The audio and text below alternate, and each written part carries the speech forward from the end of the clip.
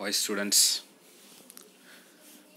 today new unit plant ecology chapter 6 principle of ecology அதனுடைய சூழ்நிலையினுடைய கோட்பாடுகள்.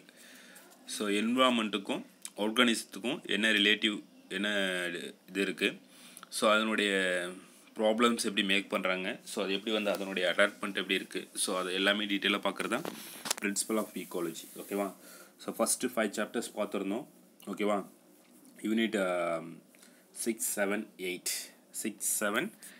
Unit 6 அப்படின்றது so reproductions அந்த இது பார்த்துருந்தோம். ஓகேவா? ஸோ யூனிட் 6 வந்து ரீப்ரொடக்ஷன்ஸ், அதாவது ஃபஸ்ட் ஒன் என்னது ஏசெக்சுவல் அண்ட் செக்ஷுவல் ரீப்ரொடக்ஷன் அப்படின்ற சாப்டர் பார்த்துருந்தோம். ஓகேவா? ஸோ யூனிட் 7 வந்து genetics, classical genetics, chromosomal base of inheritance பார்த்துருந்தோம். அண்ட் யூனிட் 8 வந்து பயோடெக்னாலஜி, அதில் 2 பார்த்துருந்தோம். 2 லெசன்ஸ் 2 சாப்டர் பார்த்துருந்தோம். Principles and process of biotechnology and plant tissue cultures பார்த்துருந்தோம். ஓகேவா? So next unit 9 plant ecology. So இதில் chapter 6 principal of ecology. Next chapter 7 ecosystem இருக்குது.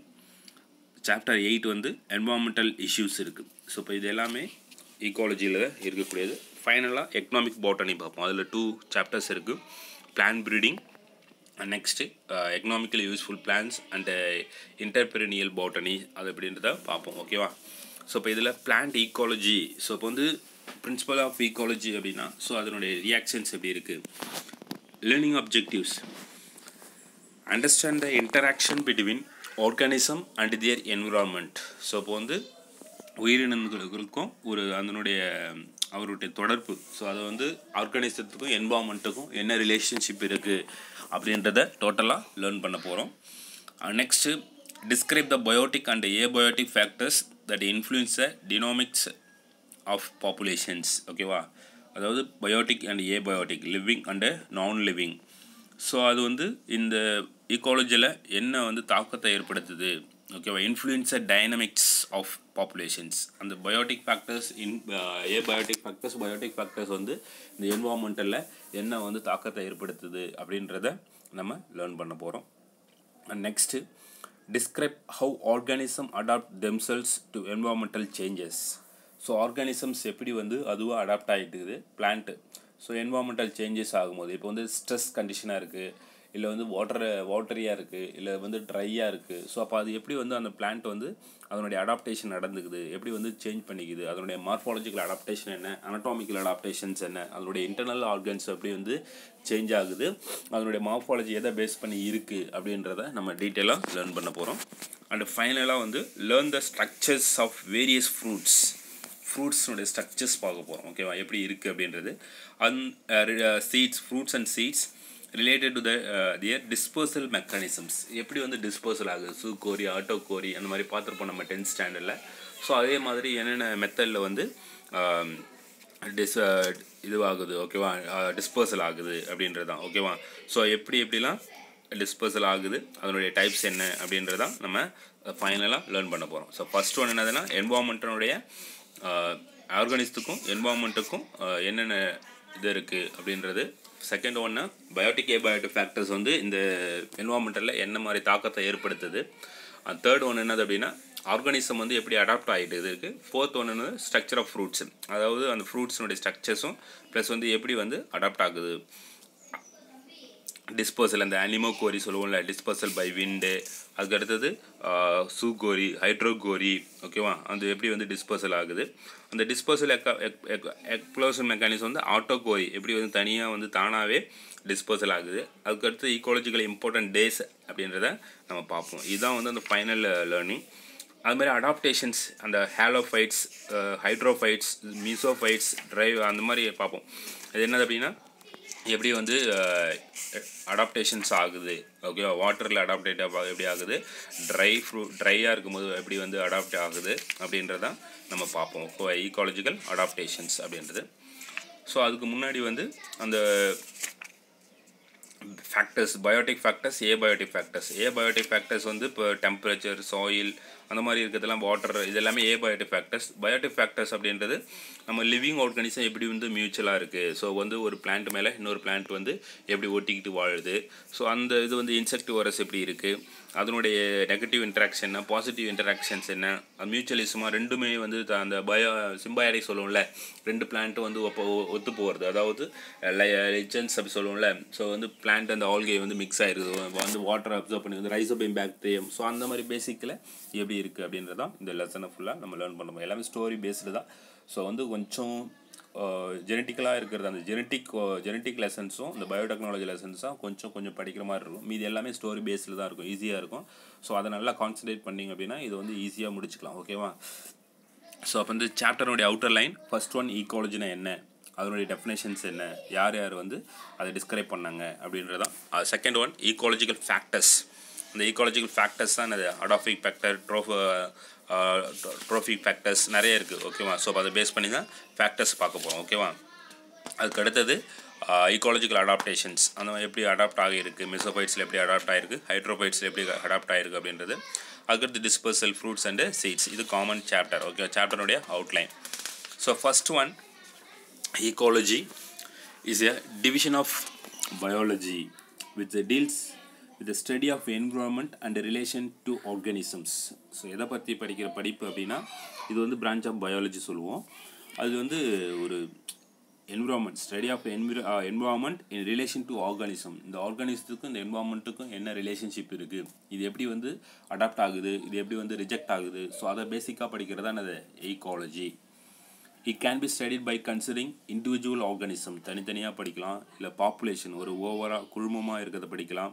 இதுக்கடுத்து கம்யூனிட்டி. ஓகேவா? அந்த பயோம் ஆர் பயோஸ்பியர் இந்த என்விரான்மெண்ட். ஓகேவா? ஃபார் எக்ஸாம்பிள் நம்ம லெவல்ஸ் ஆஃப் ஆர்கனைசேஷன் பார்ப்போம். Cells, tissues, organ system, organism அடுத்து என்னது பாப்புலேஷன் அடுத்து என்னது கம்யூனிட்டிக்கு அடுத்து என்னது பயோஸ்பியர்.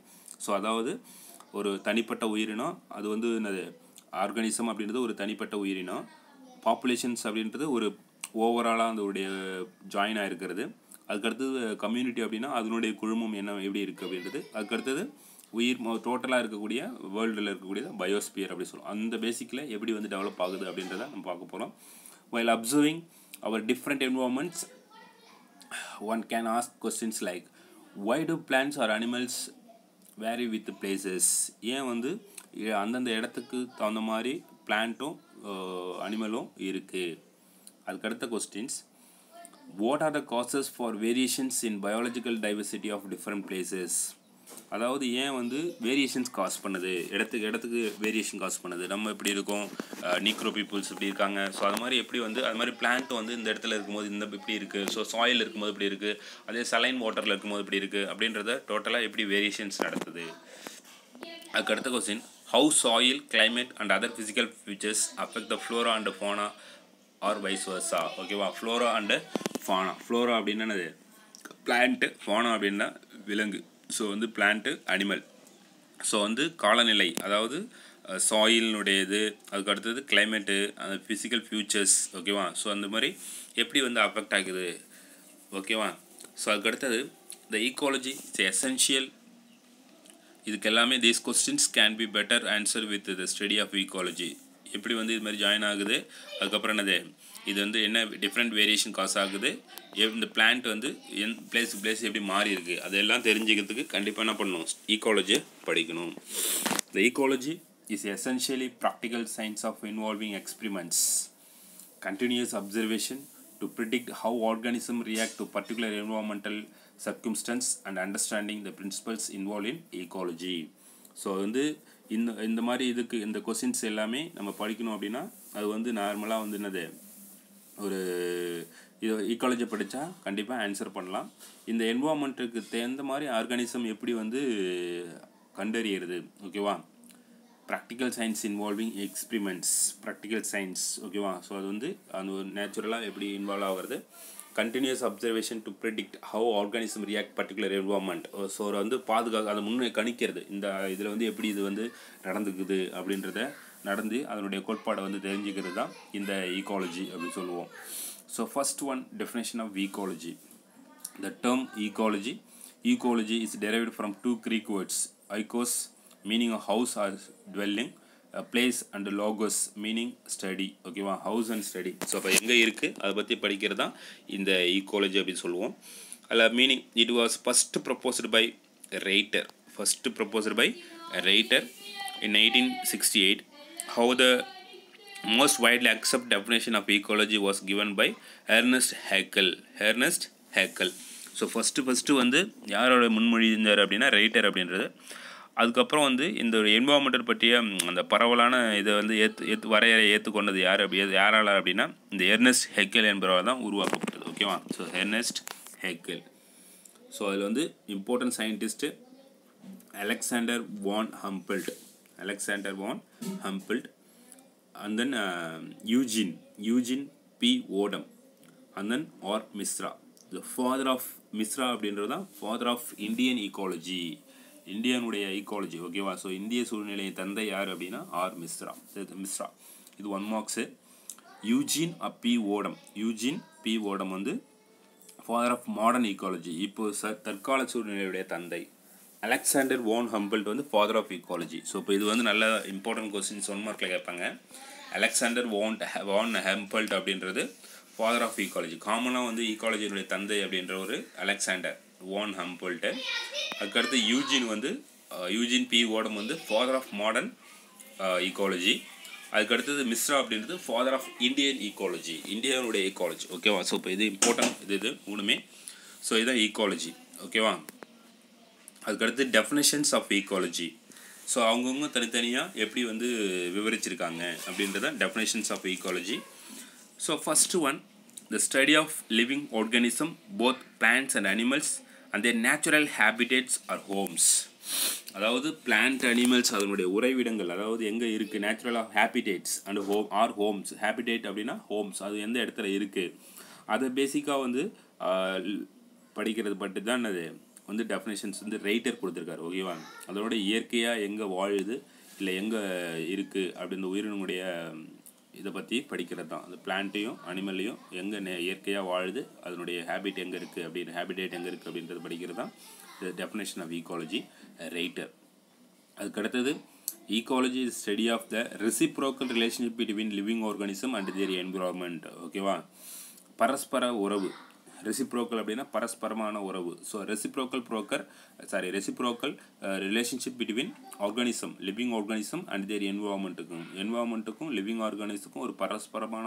உறவுன்றது தான் இந்த ecology அது யார் அப்படின்னா எர்னஸ்ட் ஹேக்கல் அப்படின்றவர் சொன்னார் ஓகேவா இன் 1889 அவர் இது ஸோ இது 1885 வந்து writer living organisms both plant and animals study of living organism அதாவது பிளான்ட் அனிமலையும் அந்த அது ஹேபிட் எங்கே ஹோம் அதனுடைய எந்த இடத்துல இருக்குது அதனுடைய இதை பேஸ் பண்ணி தான் ecology அப்படின்றது ரைட்டர் சொன்னார் அதுக்கடுத்தது ecology study of reciprocal relationship between living organism and the environment அது எர்னஸ்ட் ஹேக்கல் அப்படின்ற சயின்டிஸ்ட் வந்து எக்ஸ்பிளைன் பண்ணார் ஓகேவா ஸோ இதுதான் டோட்டலாக வந்து டெஃபினேஷன் ஆஃப் ecology அதனுடைய சயின்டிஸ்டுடைய பேசிக்கில் வரக்கூடியது ஓகேவா நெக்ஸ்ட்டு ecological hierarchy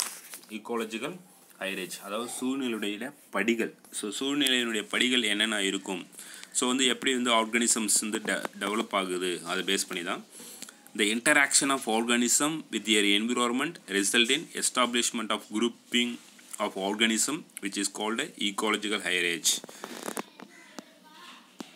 அதனுடைய சூழ்நிலை உடைய இது எப்படி இருக்குது எப்படி ஒத்து போகுது அதை பற்றி நம்ம தெரிஞ்சுக்கிறதா அது அந்த ஹையரேஜ் ஓகேவா levels of organization the basic unit of ecology hierarchy is an individual organisms the different hierarchy ecological system illustrated below ஓகேவா ஸோ பேசிக்காக எப்படி இருக்கும் levels of organizationல atoms molecules cells tissues organ system organisms அதுக்கடுத்தது இண்டிவிஜுவல் ஆர்கானிசம்ஸ் அந்த individual organism அதுக்கடுத்து இந்த population அதுக்கடுத்து இந்த கம்யூனிட்டி அதுக்கடுத்தது ஈகோசிஸ்டம் அதுக்கடுத்து லேண்ட்ஸ்கேப் அதுக்கடுத்து பயோம் அதுக்கடுத்து பயோஸ்பியர் அதாவது தனி உயிரினம்னு சொல்கிறது இந்த இண்டிவிஜுவல் ஆர்கானிசம்ஸ் அப்படி சொல்லுவோம் ஒரு குரூப்பாக இருக்கிறத கம்யூனிட்டி பாப்புலேஷன்ஸ் அதிகமாக இருக்கிறது வந்து பாப்புலேஷன்ஸ் அது எல்லாமே ஒரு குரூப்பாக இருக்கிறது தான் கம்யூனிட்டி ஸோ அதுக்கு அடுத்தது ஈகோசிஸ்டம் மண்டலம் எந்த இடத்துல இருக்கும் அதுக்கடுத்தது நிலப்பரப்பு எந்த இடத்துல இருக்குது லேண்ட்ஸ்கேப்பு அதுக்கடுத்தது உயிர்மம் சொல்லுவோம் உயிர் லிவிங் அடுத்தது உயிர் கோளம் அப்படின்னு சொல்கிறது பயோஸ்பியர்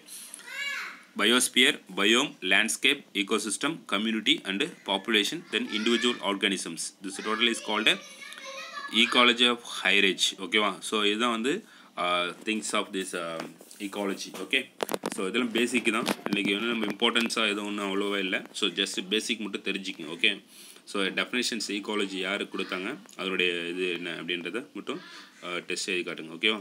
இந்த ஹைரேஜ் லெவல்ஸ் ஆஃப் ஆர்கனைசேஷன் எழுதி காட்டுங்க. Okay okay student, thank you very much.